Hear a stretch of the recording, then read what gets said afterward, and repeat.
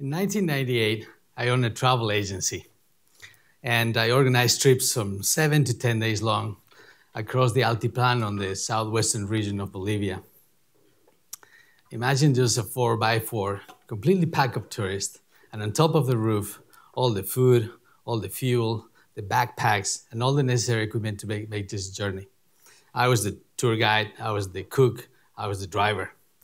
So when we were heading down this journey, we had to cross the Unisal Flat, and we reached this point after that we needed to decide either to continue going for another 2 hours to a military station and stay there for the night, or just go to the nearest community, San Juan del Rosario. At that moment, San Juan was home for about 160 families. In the middle of the desert, it was very cold and very dry. People lived there by growing quinoa. There were quinoa farmers, most of them. And it was hard because there was no electricity, no sanitation services. It was 4 hours away, the nearest health post station. That night, for some reason, the tourists and I decided to stay there in that community. So when we were looking for a place, we found Teófilo. Teófilo was a hardcore quinoa grower and a llama raiser. And he offered us a room in his house to stay over that night. At that house, we were staying in that house, and he was, at that moment, he was 35 years old. He was, a good provider for his family and 2 daughters. And he was offering us this place for us to stay. So that evening, the tourists were learning how to take showers using a bucket of water. It was very difficult for them for the first time ever. But on the other hand, I was also going to cook dinner, and I was preparing dinner in a kitchen. It was very uncomfortable as well. It was not easy. Smoke was coming out of the firewood, very difficult to breathe. But also, wasn't a sink in the kitchen, and it was not easy to wash dishes or prepare the food. The countertop wasn't available. There was a little table there, so it was not easy at all. During dinner and later of the evening, I was just thinking about it. How many opportunities we can have to actually change the situation. This is really, something that we can do about it. And I was, as an entrepreneur, I was just, I can do this and I can establish this. So the next morning, early in the morning, I went out and began preparing breakfast for the tourists. And at the same time, I was having a long conversation with Teófilo, telling him hey, we can establish this project, and if you're available and interested, we can actually change this and bring some income to your family. He was like, okay, I can do it. Let's help me about it. And we agreed to start 3 projects.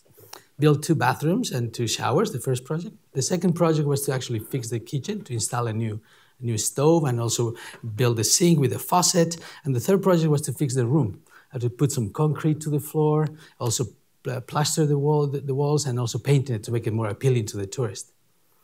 And he said, okay, we can do this. And he's like, I don't have any money. So, okay, we can just work together. I can give you some, agency can give you some loan and advance of payment of services, and you can do it. And he accepted. So 1 year and a half later, the situation in that family changed a lot. It was very, very different. But not only in that family, but 7 other tour operators in the same community started absolutely the same idea. So they opened the same kind of models in 7 new families, and they were creating more income in that community. 2 restaurants were open and providing dinner to the tourists. And that was in the first year and a half.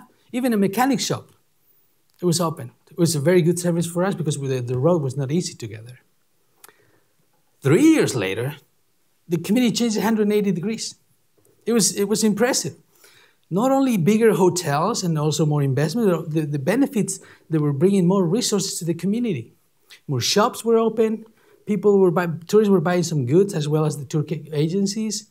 Even a museum was open about the llama and all of that in that area, desert life. And even like a handicraft store, an artisan shop was open. And everything was in 3 years. So all of that, I was impressed. And that just changed my professional path. I was like, I want to do this. I want to replicate this all over the world. I decided to join completely the other side, for-profit to non-profit, completely the other side. So since then, I decided to replicate this idea. So during my career, I was like, I want to make this world completely different. I was just going all over the places trying to find this organization. I was working with different organizations trying to solve this problem. And I realized that poverty is complex to resolve. It's not easy. It has multiple factors, so it requires a multifaceted approach, otherwise it's not going to be successful. But not only that, as well, continue working on this, and I realized that poverty is also a combination of mixing factors that are working and interrelating within each other. But those two factors are divided in almost two main components, the drivers and the amplifiers. So the drivers, I understand to look at them, the poverty in different situations since then. I realized that the drivers are the ones that are forcing the poverty cycle to actually spin always in a circle way. If you don't change the drivers, then the poverty cycle will continue spinning around and will never be resolved. Those drivers, imagine that, are lack of access to education, lack of access to financial services and business training, and lack of access to economic development. On the other hand, you have the amplifiers. And the amplifiers are daily issues that are affecting families in poverty. Imagine if you don't have water in your house. Imagine if you don't have sanitation services. Imagine if you don't have education. How are you going to succeed? Imagine if you have a poor nutrition in your home. How your kids are going to survive the next year. All of those are affecting and actually making poverty spin even further, making poverty even dragging it down even in a more powerful way. The interesting thing is that in 2013, I learned that without a multifaceted approach, this cannot change. So in 2013, I received this phone call from a friend of mine. She is, can you help me to start this financial inclusion program in the organization I work with? It's called Global Brigades. And I was like, well, tell me more about it. And she explained me during our conversation that this organization is a volunteer-based, that it's focusing in improving health, sanitation, water, income generation activities in poorer communities to sustainably exit poverty. I was like, I love it. I love this idea. So since then, I joined that organization. And I'm working in different countries with amazing staff completely dedicated to sustainable exit communities out of poverty. But they have a specific model, because that's what I like the most, the model. I call it the holistic model. I want to tell you a little bit more about this model. This is a 5-step model that is sequentially happening. You have to go step by step, and every step attacks on a specific facet of poverty. At the end of the 5th step, something happens. A community ends and it's empowered out of poverty to continue the development path. But it requires an active participation of 3 basic elements: community participation, local staff that is committed to the exercise, and volunteer support. And I want you to remember that, because I'm coming back to that topic later in the conversation. Since then, we've been applying every single step, and I want to tell you a little bit more about every single step. The first one we go to, it's about health. The first thing the model addresses is the health issues in the community, nothing else. First, address the health issue. Try to solve that before anything happens. To that, we bring doctors that provide medical care, affordable medication to the patients, patient referral system to hire more complicated treatments, as well as health workshops that are provided to community members, and also a community health worker. It's also trained to make sure that they provide basic preventive care to the community members that are in the community. Once that is happening, then we can go into the next step. But before that, we work with the community members, because they need to understand that development requires their contribution, their involvement. Without that, ownership in the projects and solutions that we're applying in the community are not going to be sustainable. They're going to just last nothing. They need their contribution. So they need to understand they need to contribute from themselves to make these projects possible. So the first thing we do with them is the community bank. It's a community-owned bank. So it's kind of like having a little community bank in this little village of like 150 families. So they put an amount, an investing amount, they decided commonly, and then we match it with the resources of the organization and make that as a capital C. At the same time, we're working with the community members and some community members are the board directors of the community bank, to give them enough tools and build their skills to manage the bank successfully.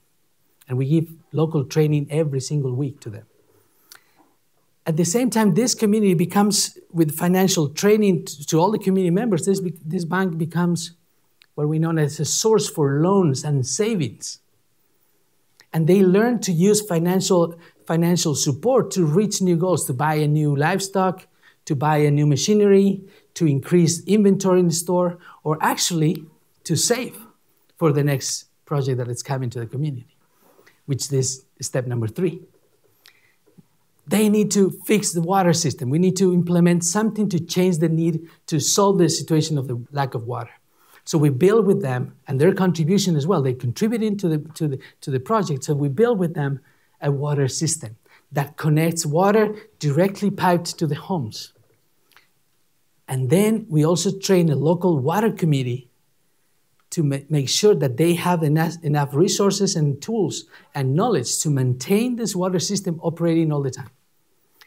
When that's ready and the families are having this water all over available, then we go into the 4th step, which is hygiene and sanitation services.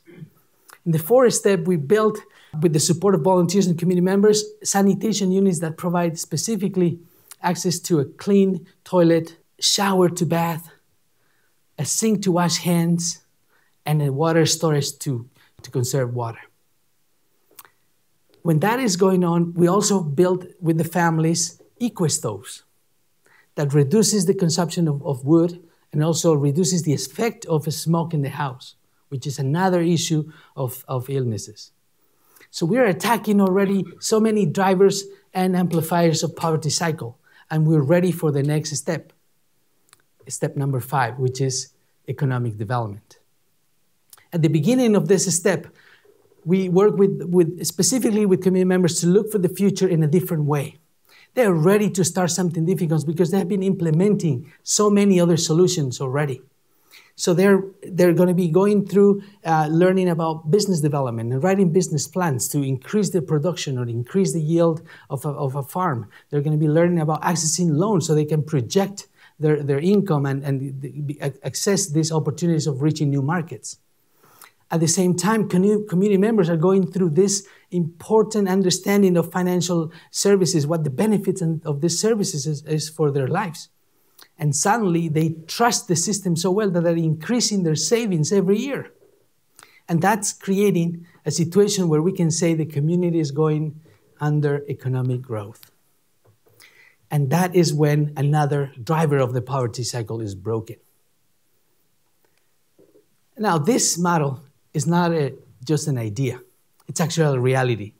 Since 2016, the organization Global Brigades is undergoing an initiative called the Empower 100, which is empowering 100 communities that represents about 65,000 people out of poverty.